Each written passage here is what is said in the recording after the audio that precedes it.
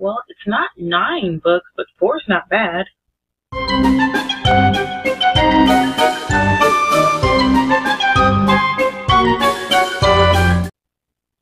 mean, I didn't set out to read 9 books when I read 9 books in April.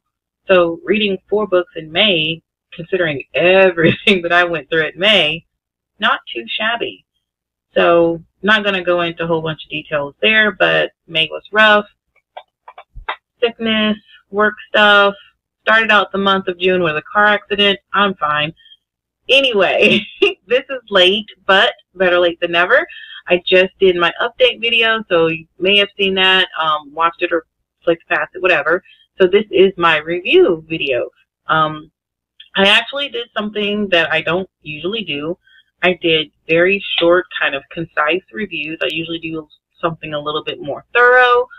But what can I say? It is what it is. That does not mean that the ratings that I gave the books aren't like sincere. Like every rating that I gave the books was sincere. I just wasn't feeling the long, thorough reviews. It's more of my style, but sometimes you just have to do what you can do and move on from there. With that said, let me go ahead and look at what I read, and let's look at my reviews. All right, so let me actually get to the review. Let's see review.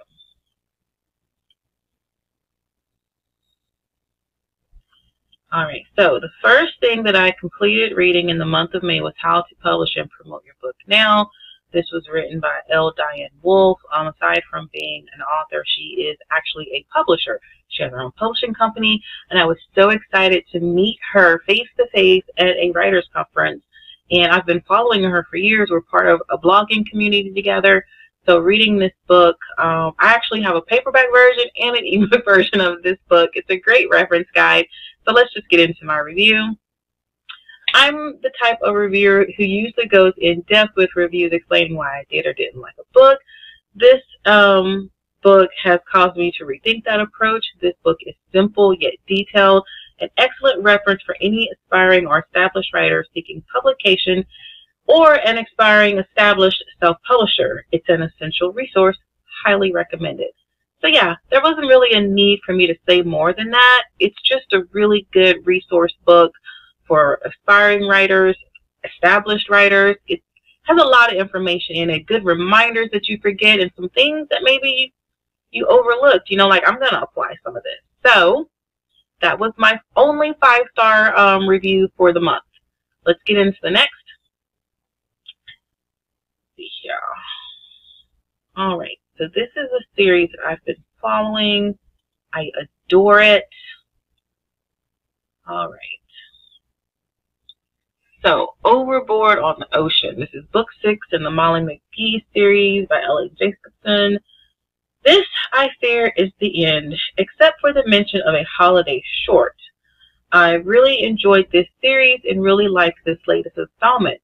For me, this one wasn't as LOL as previous books, but it was still fun and an easy escape from reality. There were some subtle evolutions to certain characters that I think took away some of the qualities that I've come to accept in certain characters. But in the end, I understand that characters, like real people, do grow, change, and evolve. Plus, none of the changes were bad, just a little different. As Molly sets out to keep Scooter from making a bad investment, Scooter jumps into the PI game with Molly to solve a case of murder. While this one had some interesting twists, one thing remained the same. Mrs. Moto is still the cutest book character with the most charisma.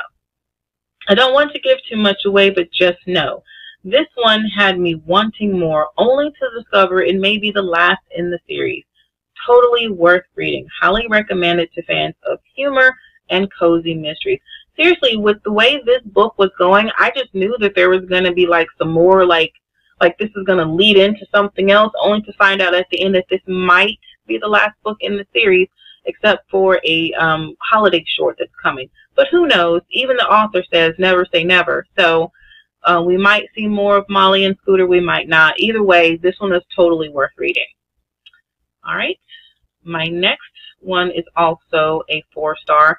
I did not review this book. This book is Dark Matter Artificial. The IWSG blogging and writing community releases an anthology every year, and they're always excellent. This one I ended up giving 4 stars to, simply because there was some stories that I skipped for personal reasons, but every story that I read in it was really good. So I highly recommend it to anyone, especially if you like sci-fi, if you like short stories. If you follow the IWSG community, you know the quality of their stuff. Please check it out for yourself. And the last thing that I read was Heart of Courage, the Red Ruby story. This is book 2 in the True Colors series. I'm going to get down to my review. And I started reading this series because I met this author at a local event, and I really admire her, and I enjoyed her first book. So let's get into my review. Let's see here. I like that this book picks up where the first one left off. While this installment didn't wow me the way the first one did, it was still really good. I've already acquired the next book to continue the series. I continue to enjoy the mingling of past and present, contemporary, and paranormal as the story plays out. I think my favorite part of this book was the courtroom scene.